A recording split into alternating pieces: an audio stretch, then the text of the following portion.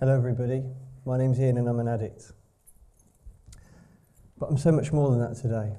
I'm a university student, I'm an employee, and I'm a member of society that makes a positive contribution. It's not always been that way for me. I've known moments of desperation. And I want to talk to you today about what I call the gift of desperation. And I believe that these lessons are valuable to all of us and what happens when we don't feel connected to our humanity and loved. In my case it was drugs, in your case it may be compulsive eating, serial relationships, gambling. 10 years ago I was in a police station for a shoplifting charge. I was sat at the table with a duty solicitor. She was warm and kind towards me, more so than I could ever be towards myself at that point. For I had abandoned the human being inside of me.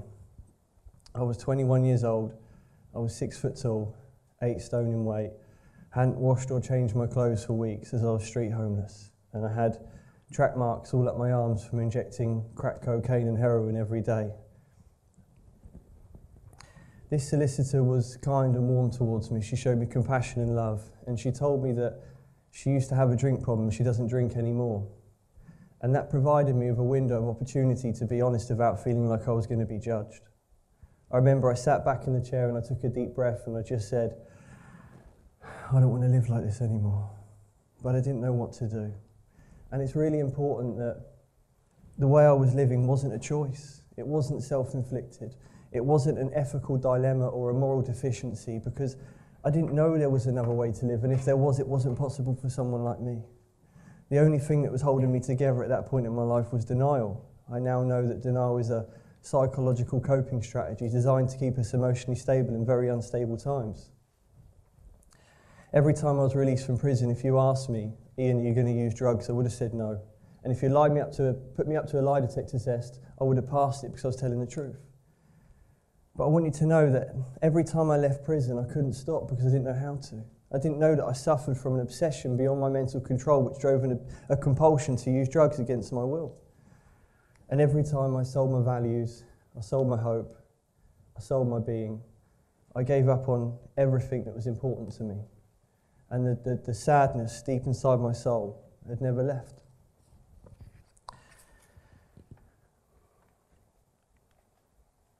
I did not understand addiction. I did not understand that I was sick. I did not understand that I had a problem. And I had the fear of abandonment.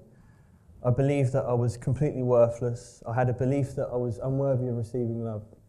And I now know that our belief system is the engine that drives our behaviour. My ego and self-destructive behaviour patterns came from a sense of worthlessness, and I'd end up in a dark place, not knowing where to turn or how to escape. So, why am I telling you this? Because I want you to know how it feels. I believe that people who are suffering from what we'll call for this argument, disease of addiction, deserve to be met with compassion, kindness, understanding, not to be rejected from society, starved of all social capital, which is survival, which is essential for human survival in modern day society. So I'm proposing that we change the narrative. The political undercurrent talks about the war on drugs. I get this, drugs, they devastate communities and families, and it's very intimidating, and we might feel like we're under attack. Gabor Mate, he's a doctor and a writer in addiction, a big inspiration of mine. He says that we can't wage war on an inanimate object, so therefore we are waging war on society's most vulnerable people. So I proposed a question: by criminalising addicts, are we creating barriers to recovery? If a baby is put in an incubator when it's born, with little or no human contact, parts of the baby's brain won't develop. In more serious cases, the baby will die, even if the baby is given a nutritious diet in order to aid physical development. This is called the biopsychosocial model. So the biology of the brain is impacted by psychological and sociological factors. So if babies' brains won't develop with little or no human contact when we put them in an incubator, what do we expect to happen to adults when we incarcerate them whose addiction is a symptom of similar causes? I think we must understand people in different ways. In some respects, I propose that society, just like myself, is in desperation. The desperation is now that we must finally consider an alternative route. So I propose that we reconsider society's response. Does the criminal justice system work, or does it create further barriers to recovery? Could more be done with people while they're in prison? Why are there not more treatment programs and facilities in prison? Drugs are not addictive. So if drugs are addictive, then anyone who ever took a drug would be a drug addict. It's a myth to think they are. Drugs don't cause addiction. We have to ask why people are susceptible to addiction. So perhaps, could we decriminalise drugs? Could that work? Why are we scared of that idea? Why don't we have money to send someone to treatment, but we have £119,000 to put them in prison? So the Home Office states that 65% of drug charges are due to possession. The government spends £10 billion on the war on drugs every year. That's a lot of money for a war that I don't think is entirely real. There are 85,000 human beings in prison at any given time. 35% of that prison population are addicted to drugs. Each new prison place costs £119,000 to get them into prison, from what happens to the minute they become in conflict with the law to the point when they get in prison. From then on, every year it costs £40,000 to keep an individual in prison. One person being in prison for a year costs £159,000. The cost of a rehab for 6 months is £10,000. By taking someone to treatment, you're not only identifying who committed the crime, but you're identifying the reasons why they committed the crime. When you treat that, you rapidly reduce the risk of reoffending. So does this make economic sense? I'm not a criminologist. I'm not a professor in addiction or economics. I'm just an addict who got clean and found another way to live. And when I reflect, I just felt that so much more could be done. So I'm asking you, if someone you loved or cared about, or furthermore yourself, was in a similar situation, how would you want them to be treated? If you were in your moment, in your darkest hour, in your moment of desperation, would you want to be demonised, criminalised, marginalised, rejected from society, starved of social capital, removed from everyone that loves you? Or would you want to be met with compassion, kindness, love and acceptance, and give you some kind of solution? When I was at school, I thought all the other children got took to one side and was told, this is the secret for living life, but whatever you do, don't tell Ian. I was convinced there was this book, this lesson, this memo or something. I observed all the other children at school and they just knew what to do. They knew how to interact and talk and engage, and I was at a loss. Ultimately, I felt lost and alone. I even asked one of my peers, I said, have they told you something and told you not to tell me? He looked at me like I was bonkers. I get it now. But I had a predisposition within myself and I projected that onto the environment around me. And that's why I felt like that. And I look back at my school experience and it was all about telling me what to think, but not how to think. And for an emotionally preoccupied, extremely sensitive child like me, I was never going to fit into the status quo. And I've realised that the world does not give us permission to truly feel what we feel and have the human experience that we're all here to do.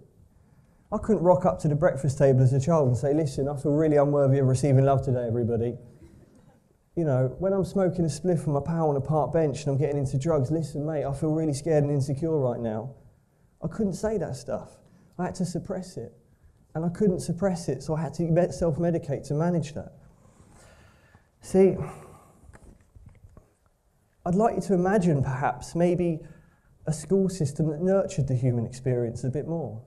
I'd like you to imagine that on your first day of school, you were met with a teaching team that said, welcome. We are a teaching team that is dedicated to your development.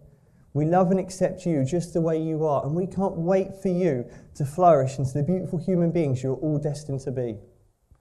So I'm asking, could more of our school system be a support? Could school be an arena where we take less of a focus on the academic learning and more of a focus on the human experience? Teaching kindness, giving, relationship building, feelings, thinking, self-value, self-esteem. Surely this is the path that drives us closer to our humanity and in supporting children on the human experience they're embarking on. I personally feel this might help create a healthier society and manage some of the symptoms like addiction. It takes wisdom to see intention, but we're often judged on our actions. I was misunderstood for a long time. My focus and driver is that I want people to experience what I experienced. I was met with love and acceptance, compassion and kindness. The therapeutic value of one act helping another runs out parallel, and I really believe that we must build on this. Change is possible. And I recognise that some of the things that I'm talking about involves change. And I know that change is scary. But in my experience, it's not as scary as doing it, and resistance to change is harder than change. We need to change the attitudes in the minds of each individual. I want to talk to you about a story quickly. Today, I choose to stay drug-free. I've been blessed with an opportunity. I couldn't be held responsible for my addiction because I didn't know what I was doing and I didn't know how to stop. But as a human being, I recognise I have to be accountable, and that's why I went to prison. But although I choose to stay clean today, it's really important that you know that choice has been hard for me. It's probably the hardest choice I've ever made, and I only don't use just for today, even after all this time. And after about 3 years of recovery, I relapsed. I believed the lie that I wasn't worth it, that I didn't deserve it, that I was worthless and I was unworthy of receiving love. And I behaved in ways that self-medicated that feeling until eventually I used. And I said, I'm just going to have one, just to manage with this feeling, just one, just because I can't bear this pain any longer. 5 days later, I'm injecting heroin down the train tracks, and I'm in this city called Bristol, and I reached out to one of my friends from the recovery support groups. And I called him and I just said, I've really messed up and I don't know what to do. He says, I'm going to come and get you. So he picked me up and he took me to a recovery support group. And halfway through the meeting, I fell off the chair because the heroin was strong and I hadn't used it for a long time. And he got up and walked across the room and he picked me up off the chair and he put his arms around me and he rubbed my back and he said to me, Ian, you don't have to be frightened. It's going to be okay and we're going to get through this together because I love you and I don't want anything bad to happen to you. Now, the reason why I'm telling you that is because love is the weapon of our choice. That's the weapon that we have. Our humanity, our connectedness to each other, our compassion, our understanding. I didn't have a defence for love. Reject me from society, put me in an environment where the way I have to behave is conducive to my survival, isn't conducive to what I'm trying to promote now. That's familiar to me, but I don't want that to be familiar. I don't want to have to use those barriers and then defences anymore. I want love. My friend, after about 7 years of recovery, he had some back pain and he went to the doctor and the doctor prescribed him with Valium for his back. Valium set off the obsession to use drugs, which created the compulsion, and he couldn't stop and he reverted back to street drugs and he went to prison. And I remember being in prison, that torture in that cell, the obsession, the loneliness, the degradation, the desperation. And every time you're in that situation, you know, you hurt people because you don't know what else to do. And you run because the terror is back. Relapse is really painful. My friend took his life because he couldn't cope with that feeling. And I often hear recovering addicts say, if I relapse, if I'm lucky, I'll die. If I'm unlucky, I'll live for a long time. And that's because that's a representation of how painful it is. But I don't believe my friend had to die. I don't believe that he had to be in that cell on his own. I believe that society could have had a healthier, nurturing, more humanitarian response. So I'm calling on you to please reconsider how we feel about people in the grips of addiction. And just, it's funny, today is, of all days, my sister has gone into rehab. And, you know, so it's been emotional, and I'm on the phone to my brother this morning, and I'm, you know, in my stuff around this TED talk, and because I want it to be good. I don't want to be an amazing speaker. I just want you to hear what I have to say, and I'm hoping that you can change something in the way you see things, and that can have a collective response, you know.